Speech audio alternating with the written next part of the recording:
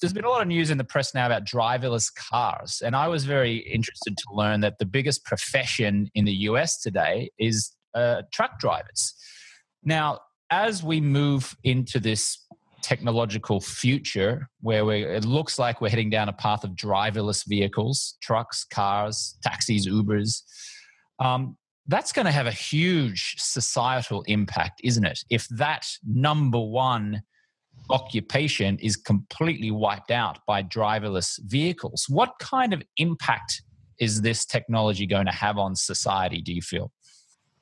Yeah. So the major technology fueling this shift to the driverless cars and driverless trucks is artificial intelligence, AI. There are many different species of artificial intelligence.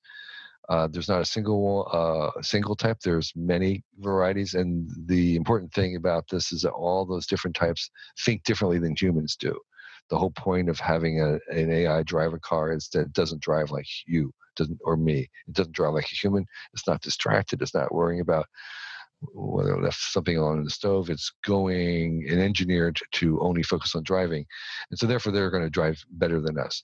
And the all these different types of thinking will be used for different things and optimized for different parts. And the AI that we'll have in these cars will be good, which will spark hundreds of new industries themselves. Because we aren't driving the cars, what are we going to do in the cars? Well, most likely we're going to do virtual reality. We're going to put on headsets inside the cars and we'll work or we'll be entertained. That's why a lot of people think that Apple's going to become a car company, because the stuff that you're going to do inside the car, the Apple car would be all the Apple products. You'd be entertaining, doing work, experiencing things. And so these sophisticated machines that actually have to cross the country are going to need so the 3 million long-haul truck drivers will become people who maybe repair these things, which are going to be, they're mechanical. They're mechanical things that need a lot of care and tender attention that are far complex than what we have right now.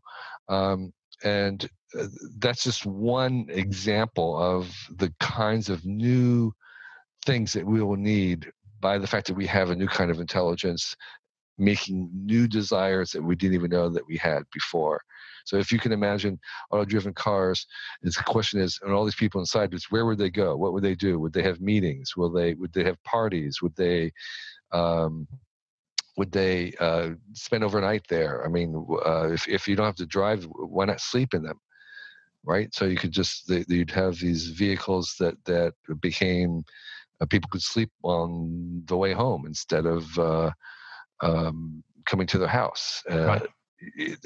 There's so many new things that this would unleash, that the total sum of this is going to exceed the numbers of the 3 million jobs that are lost. And these jobs are not just all requiring PhDs. This is not just all conceptual work.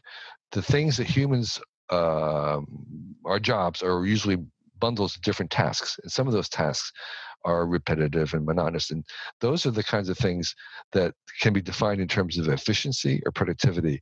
Those are the things that go to the bots. Mm-hmm. The things that humans will retreat to and move to are the things that are not defined by efficiency. And that's like innovation, trying things, which is inherently inefficient. So, I mean, science is inefficient. Innovation is inefficient because you're doing one failure after another. You're trying stuff that doesn't work. You're exploring.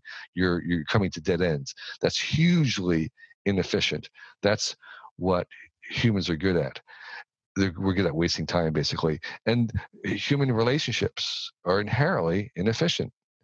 So we're good at human relationships, and that's something that anybody who's a human can do.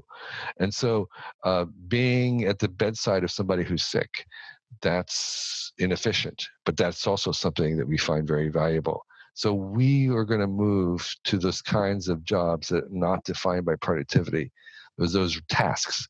So a lot of the jobs are not just replaced; they're actually just kind of refined. Right. In the sense that the parts of it that are efficient and measured by efficiency move to the bots, and the other parts of it, the executive function, like Peter Drucker talks about the two parts of jobs: the jobs that where you want to do it right, and the other part where you want to do the right job. That doing the right job is an executive choice.